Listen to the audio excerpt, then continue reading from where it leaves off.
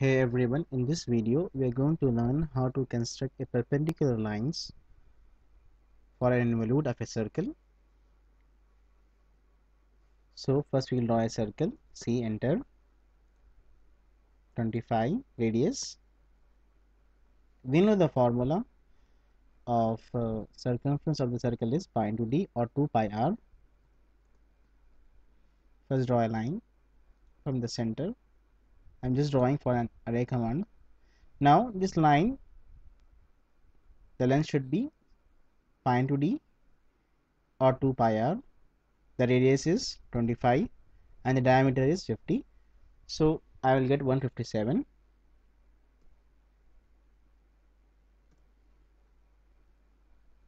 Okay, after that I'm using array command ar enter. Now I'm selecting this line and this line, enter. Enter type of array, polar array. Specify center point of array.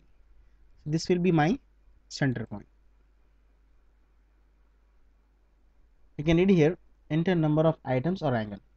I need 8 items. I have to divide this line into 8 equal parts. Angle should be 360, 360, enter. Fine. This is how you draw the perpendicular lines. Thanks for watching.